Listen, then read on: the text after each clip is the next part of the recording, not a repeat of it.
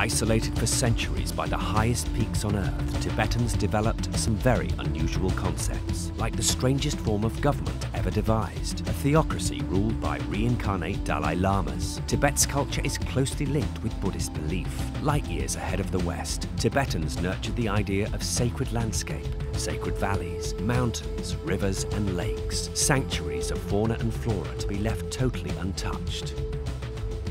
Which is why today the desecration of sacred mountains by Chinese mining consortiums is such a huge insult to Tibetans, who are powerless to prevent the destruction. Chinese surveyors have identified over 100 types of minerals in Tibet, worth $125 billion US.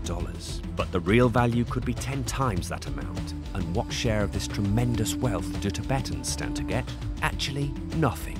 No royalties, no jobs, no community outreach. At the end of the day, what the Tibetans get is pollution.